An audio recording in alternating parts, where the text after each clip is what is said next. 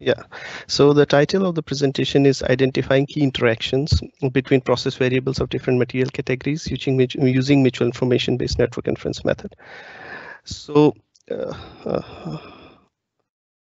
mostly we are analyzing this production process data from the production process of plastic products actually.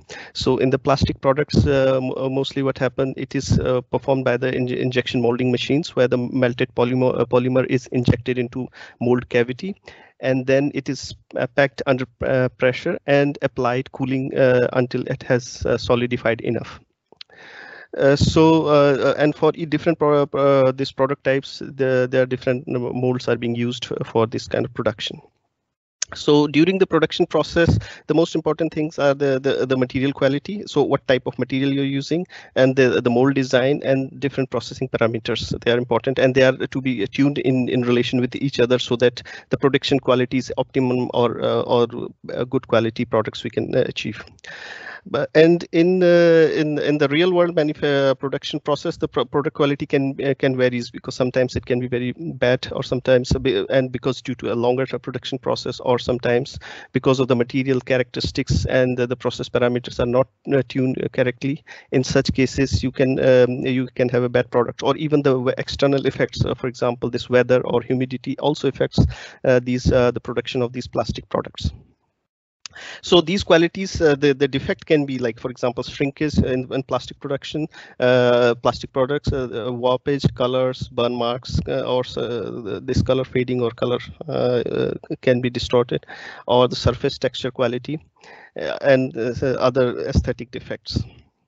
So the various methods and approaches utilizes this optimize this parameter settings in order to obtain a good quality production. But many of the studies are not considering the interdependence of the process variables, so that how to tune process variable in combination with each other, or how to where the process variables are related with each other. If one do not consider these interdependence, then the ultimate outcome is the not optimized production or quality production for our plastic products. So here we analyze the interdependence of the process variables, where we collect data from different from 215 products cases, and for each product process, because we select only specific machine type, there we have multiple machines, but the machine version is a specific version, so that all these process variables remain same. So we had 58 process variables.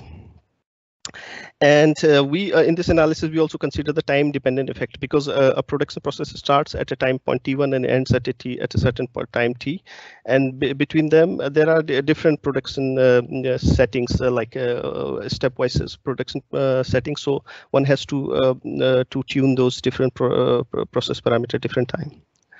And the objective is to identify material specific interdependence of process variables, which material type has a specific relation with each other of process variables. And the second objective is to identify the group of process variables that are steady over the time. The relationship of those process variables are steady over time. And third objective is to find material specific interaction between process variables, which are identified as key features. So in our dataset, we have three datasets. We use just production files to identify different tools, materials, and machine information. And process data is the data where the process variables are generated during the production process. And the ERP data is just to find out which products are there. And one can also see other details about the scrap parts and other relevant details. So here is the details about our data set.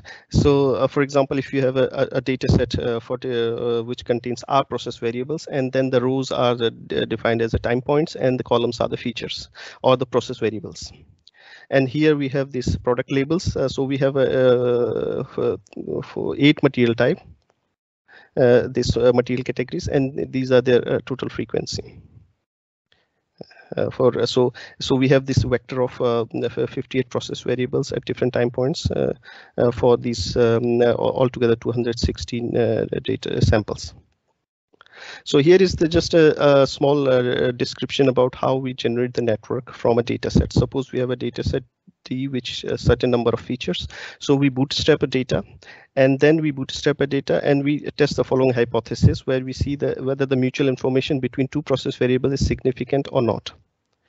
So in that case, so for each data case, we use a very stringent criteria to avoid the false positive. We always select from this the significant difference, and then we select for each process variable only one significant and the significant connection which has the maximum mutual information value.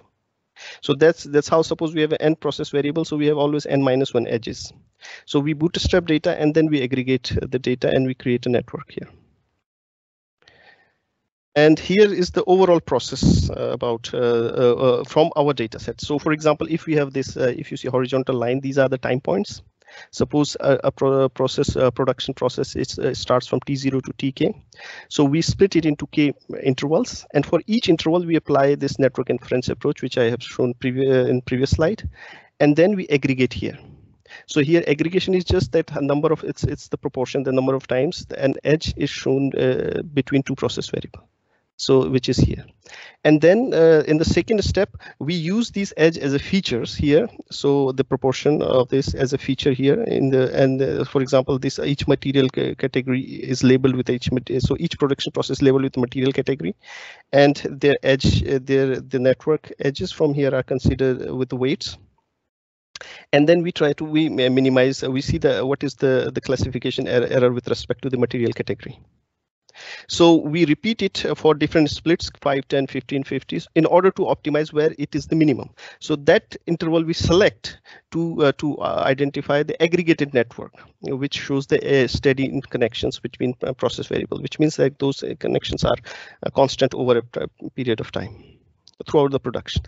And the third, and the fourth final approach is like when we find the optimal split, interval split, we use a one versus other classification model for the feature selection. So here we use a generalized linear model approach.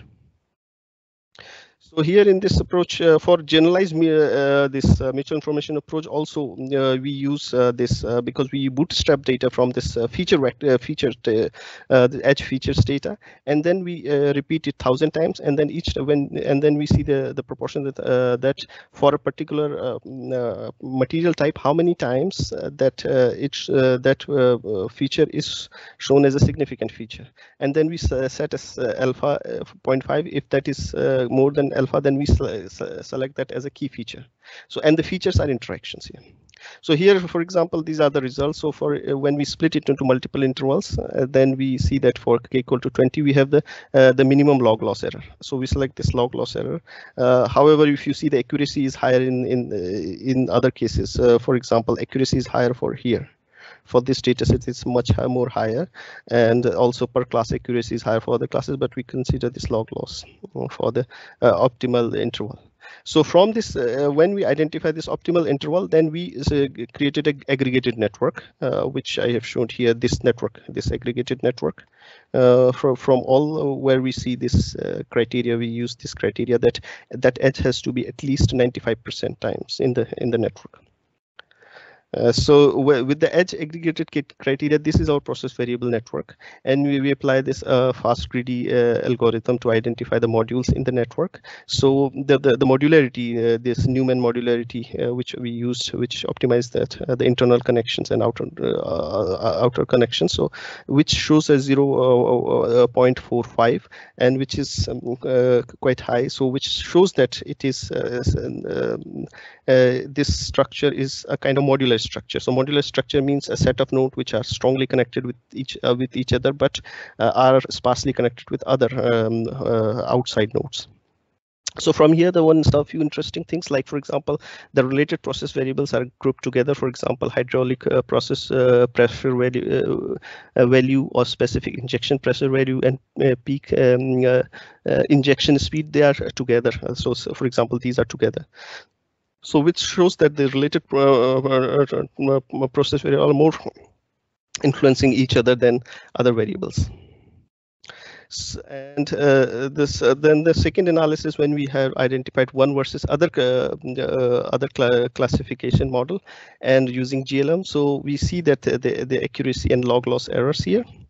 So log loss error for different material categories are here shown here, which is highest for the PA material type and ABS material type. And there is the area under curve and precision and recall other details. So for example, here some of this accuracy or results might not be very accurate because of the limitations of this our data set. For example, we don't have this equal sample size or large sample size for some of the categories, and also we have to filter out 18 process variables because some of the process variables have very no variance there, or they are mostly not present in some of the process variables. So that is for here means we have all together 40 process variable and we have to exclude 18 process variables. So that is these are the limitations of these results. So for example, here are the results of the key features. So for example, each feature, this interaction is a one feature. So now we combine it here, so which shows that the interactions that join so we join them together, and the different process variables, which indicates the complexity of the interactions, which must be tuned collectively. For example, this data set shows more interaction with each other for category for PA, and these are more together. So which shows that these process variables must be understood in collectively how they function or how they affect each other. So second example, for example, this for the PE, where you see the cooling time is at the center and it is affecting other process variables. So these process. So however, right now for more further interpretation, we are discussing in our partner in the company and domain expert who can interpret those results in order to make it much more sense about the results. So the other results is about the overlap of the features. For example, this is a PA category, category, and we apply this one versus other classification, and we select the key features, and then we see that how much the other category features are overlap with this category. So in this way, we can also group together multiple these product types, which has a stronger overlap or which has a least overlap, and one can separate this decide our production plan based on the product type or the material quality. So now the conclusion section is as follows. So from this analysis, one can understand better about the general underlying relationship between process variables and their predictability, which affect the quality of the production and vary for different products. So for example, here the one good thing is like we apply the time-wise aggregation, because mostly what happened is general approaches are the correlation. They use a single correlation measure and not split based on the time, or don't consider the time-wise effect, because the time-wise effect is important, because when the production goes for longer time and go through different processes, multiple steps, so there are changes in process parameters over time, and sometimes regime change and other effects are there. And we shows from the time interval optimization, we show that the time interval impacts the classification of material category. Like based on the accuracy of the model, we see that we can classify based on this the interaction pattern. And the aggregated network shows this stable interaction for different material type and module, and also shows modularity. So this can be a kind of a reference network or something. A reference network can be also compared with different scenarios. For example, if you have a high scrap rate, or sometimes we just change a certain process variables, or something is not working well. For example, for error propagation analysis, also this aggregated network is compared with other scenarios. And these material specific interactions also differ significantly for various material categories. We see that there are key features which are not strongly overlapping with each other. So for each product categories, there are different pairs of process variable interactions which are significant. And so various and also the other important thing is like various process variable interactions which we have identified, interactions of various process variable which we have identified are related to the scrap rate and product quality estimation in previous studies. For example, here hydraulic pressure or injection pressure, injection time, injection speed. These are the key features, and they show a relation, a significant mutual, which is estimated by mutual information with other process variables. So the identified process variable interactions should not be neglected for molding and optimization regarding product quality and process control in injection molding process. So the last part of the conclusion is like this analysis to be further taken for domain expert to classify most important process parameters. And the aggregated network should be regarded as a general features interaction and must be maintained to ensure the product quality, because but it needs some more evaluation and validation yet in a practical scenario, because right now it is not yet validated or tested. The other important thing is like because these key process variables interactions of different material type can be utilized for describing functional descriptors, because these functional descriptors are called this process fingerprints or described as specific features to be monitored or controlled. So a network can be like a network topology can be summarized into quantified into certain values and can be observed or monitored for monitoring process control charts or predicting future effect.